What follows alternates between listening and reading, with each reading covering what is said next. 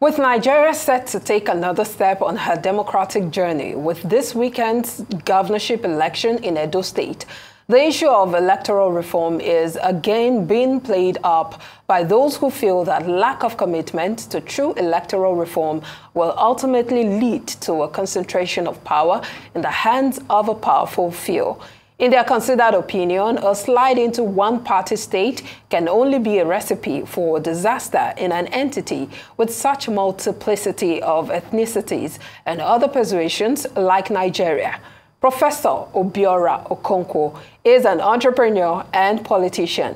He joins us now to share his thoughts on the possibility of this scenario, petrol pricing drama, party politics, and general state of the nation. Great to have you on Newsday. Thank you for joining us. Thank you very much. I'm glad to be here.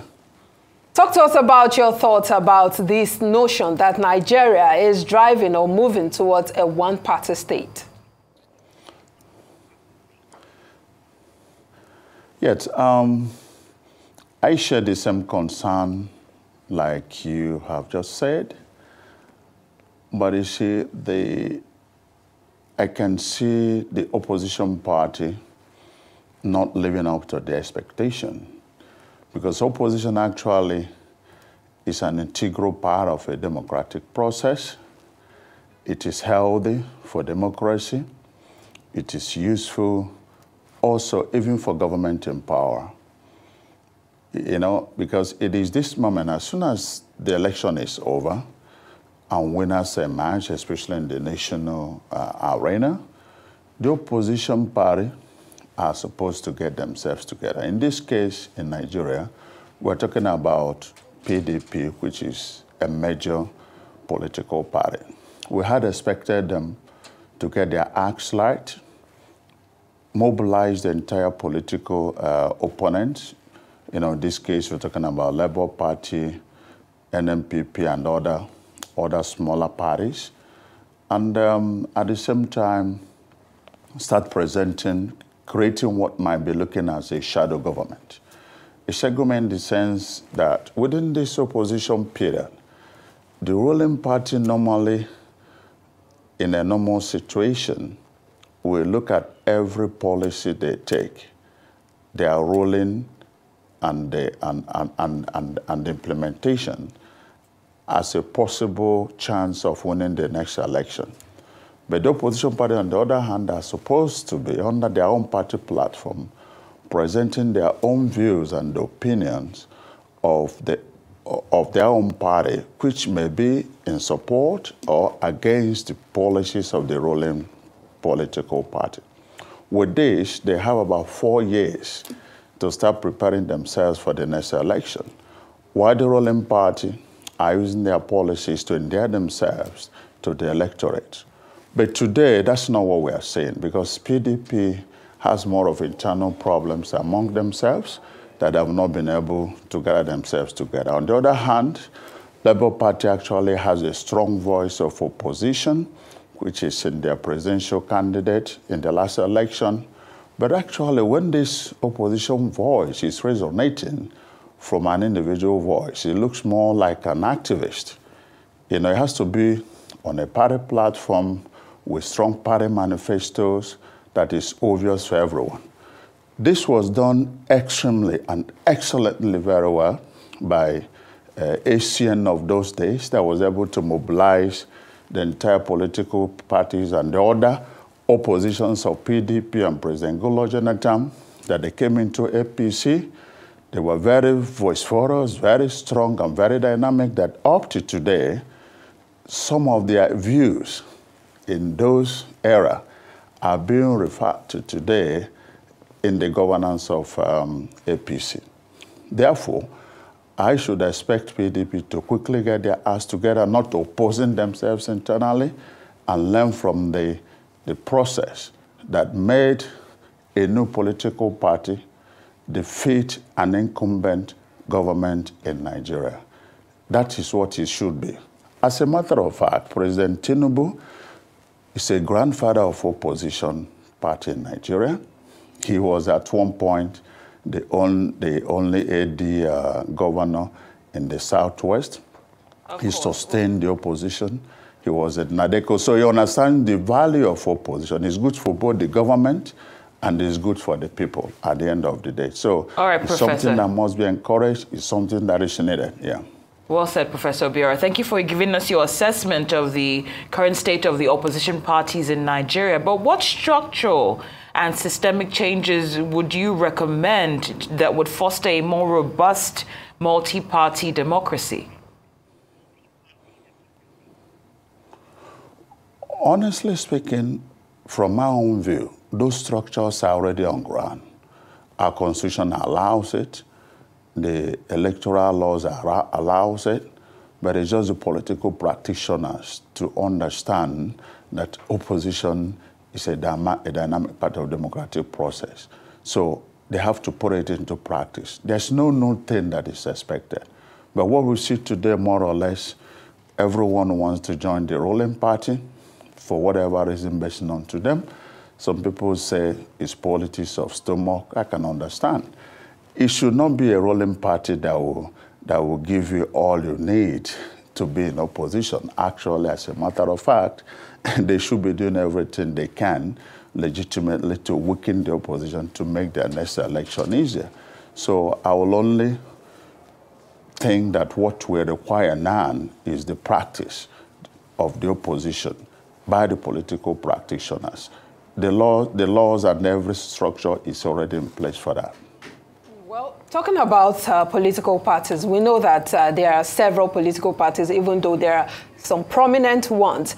And it seems like most of our political parties do not really have ideologies, because we see the cross-carpeting that happens, and also the saying that there is no, there are no permanent friends in politics, only permanent interest. How do we get to that point where we have ideologies? In fact, you see some people, okay, a few people in some parties, but also showing interest or dancing to the tunes of another party. And it looks like there is really no clear-cut divide amongst the political parties that we have. How do we have that system where we have political parties that have different strong ideologies to push for a stronger democracy in the country? I am really afraid that I cannot give you that hope that it will happen tomorrow, because that will only be the case when you have people with ideology, with certain values, start practicing politics.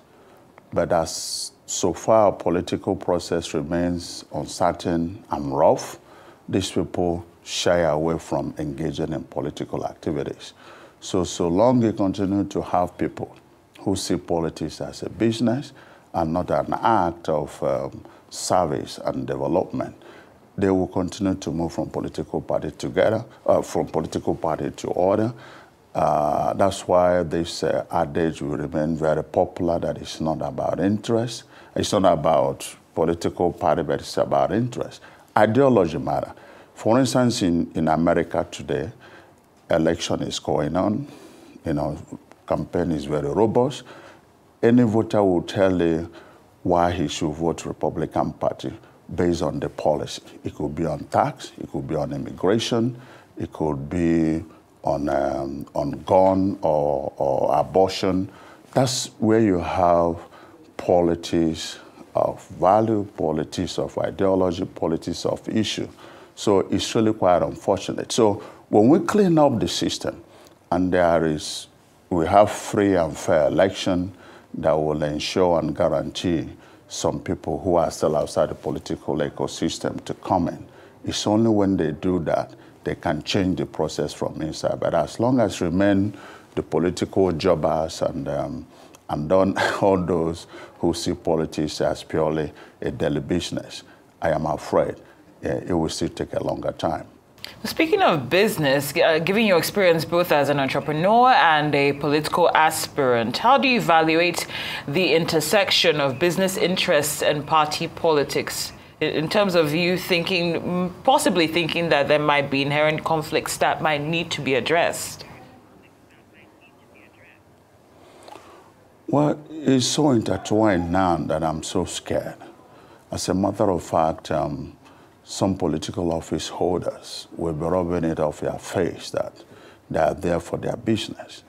If you recall, in the early part of this phase of our democracy, since 2000 to 2010, one of the best-selling newspaper item on the street used to be the government gazette on procurement publication. You know, you have to buy the gazette where different ministries and agencies advertise jobs that they are asking for people to bid. These days, I don't see them on the street because some of these jobs are already decided before even their budgetary approval is given, and they're already belonging to one political figure or the other. So it is purely business, and that makes it really very dangerous for us. So in the past, you have people who are in politics because they are given to it. There are people who believe in service.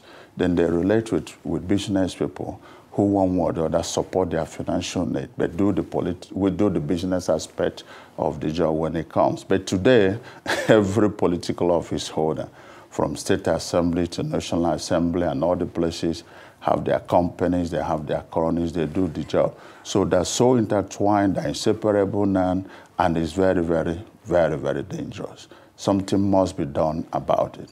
And again, it still points down to the fact that so far some people who get into this business or politics see it as purely business, the remedy will not come very soon.